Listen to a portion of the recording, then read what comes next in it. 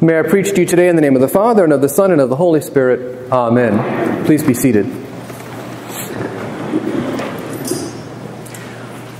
Long before I became a parent, I was fascinated by child psychology because there's so many different schools of thought about how children develop.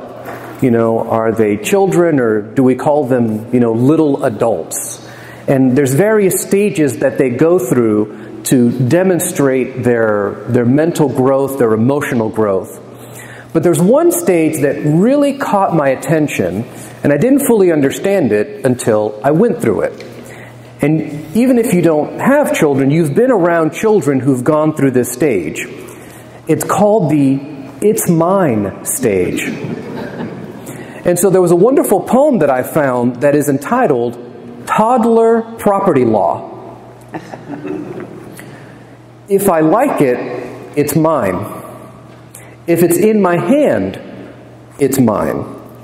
If I can take it from you, it's mine. If I had it just a little while ago, it's mine. If it's mine, it must never appear to be yours in any way. If I'm doing or building something, all the pieces are mine. If it just looks like mine, it's mine. If I saw it first, it's mine. And if you're playing with something and you put it down, it automatically becomes mine. But if it's broken, it's yours. And when I began to think about that, it really made me realize that there are some people who go through this stage as children and they kind of develop out of it and they learn to share. And then there are those people who go through this stage and never leave. For them, all things are mine. And I was thinking about that because of the feast that we celebrate today in the church, the feast of the presentation of Jesus in the temple. Now, we got a hint of this in today's gospel about why Jesus' parents bring him to the temple. So it's a little confusing because we've gone back in time. So if you've been following the gospel, Jesus has been born, the Magi have come, he's been baptized, he's called his first disciples, and now we've gone all the way back in time to when he's 8 days old and being presented in the temple. So he's presented in the temple because it's written in the law of Moses that all firstborn male children are considered, quote, holy to the Lord. Now, holy does not mean always what you and I think it means. When we think of something holy, we think of something blessed, something beautiful, something that we use in church, and that's a good definition. But holy also means something that is set aside for God's use, or for being used in such a way as to glorify God. So when the children are set aside as holy, it is to say this child belongs to God. That is a heck of a theological statement for God to make upon children. Because I am conscious enough that as a man there is a distinct imbalance in the distribution of labor, no pun intended, when it comes to children. And I definitely remember this. You all know Carol Burnett, and one of the things that she talked about when asked, what does labor feel like? And she told the man who had asked her, well, we'll just take your bottom lip and try to pull it over the back of your head. And so to essentially instruct both men and women that children do not belong to them in the way that we might think is a great demand that God makes, not just theologically, but socially and practically. And so it's easy for us to kind of brush up against this and say, I don't know if I agree with you on this, God. But Mary answers that statement by being faithful to the law of Moses and by presenting Jesus in the temple to say, this child who you have promised that I would bear, that I could not have without you, Lord, I give to you. I give him to you.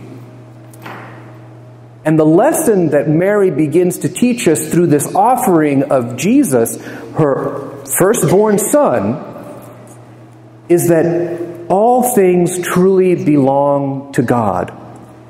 We can be co-creators with God. We can participate in creation with God. But all things truly belong to God, even ourselves. And so what's the message that Mary receives when she presents Jesus to God? Well, Simeon gives a wonderful statement there because he's been waiting to meet the Messiah, because once he meets the Messiah, he knows that his life and his work and his worship have come to an end. And the message that Mary receives is that this child that you present is going to be so wonderful, so amazing, so powerful, so greater than you can possibly imagine, that it will change everything in the world.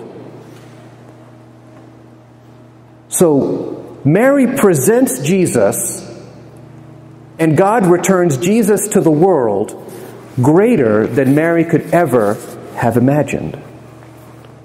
So what's the lesson for us here today? The lesson is that each one of us is called to examine what God has given us, everything, including ourselves, and to ask, am I offering all these things to God?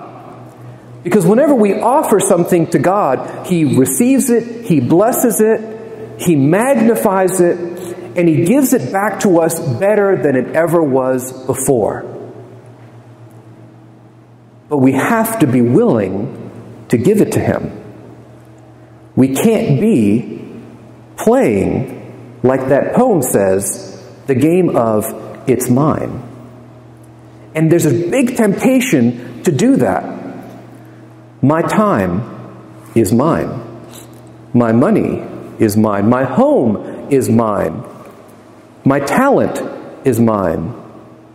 My family is mine. My church is mine.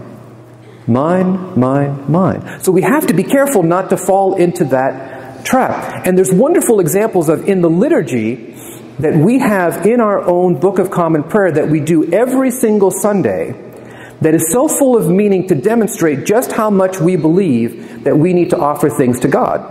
And it's during the offertory. So if you notice, the ushers will bring up bread and wine, and they will bring them all the way to the front. They're received and placed on the altar. And then the offering that we give as a community is also placed on the altar. So why bread and wine? Anybody here ever wonder why we use bread and wine? I'm the only one? Well, okay, Last Supper. There you go. Okay, see, she had the answer. You all just didn't say it. Okay. But think about, why did Jesus choose bread and wine? Because bread comes from grain. Wine comes from grapes. We don't offer grain and grapes. The grain and the grapes are transformed, these gifts of God, through growth and agriculture.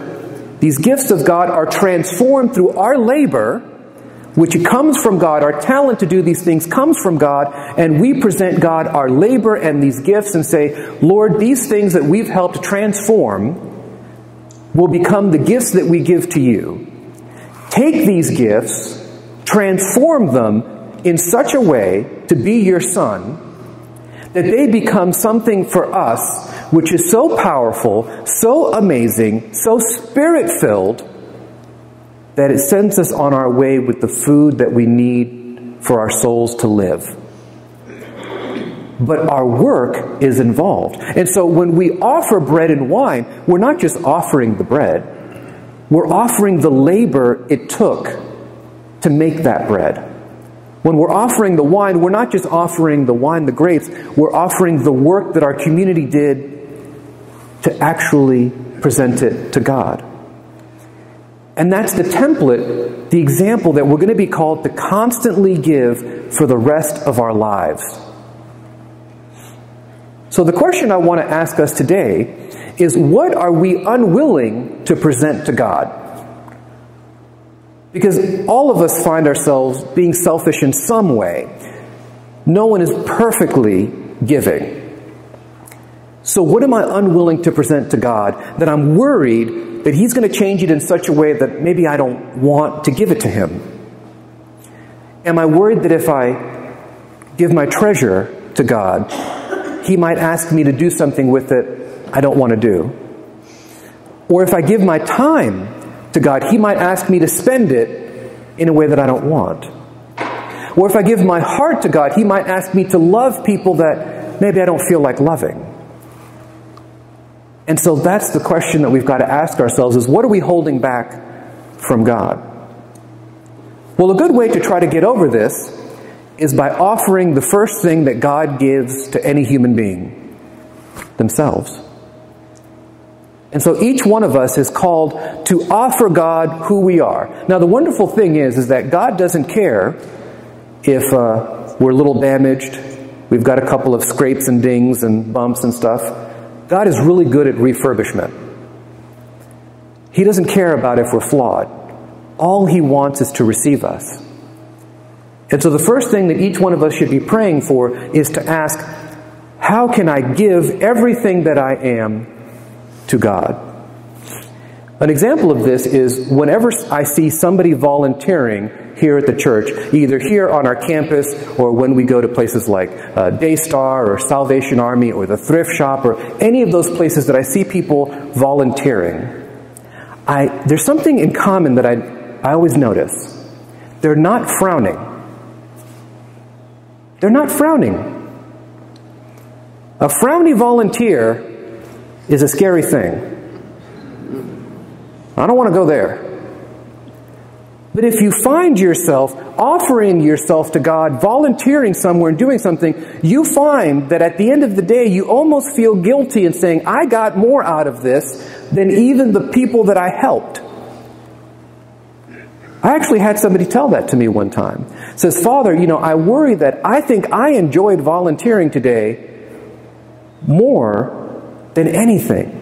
And I said, that's because you offered your heart to God. He received it, He magnified it, He blessed it, and then when He gave it back to you, it was so full, you had to share that love with everyone around you. And so that's the challenge I want to leave us with today. What am I holding on to so tightly that I'm afraid to give to God? And if I find myself holding on a little too tightly, let me begin by first offering myself, offering my heart to God and saying, Lord, I don't know what you're going to do with this, but I trust you, I believe in you and put my faith in you, and I know that wherever you're going to lead me with what you give me will be something good, because that's the God who we serve, the one who creates, loves, sustains, and ultimately is always with us. Amen.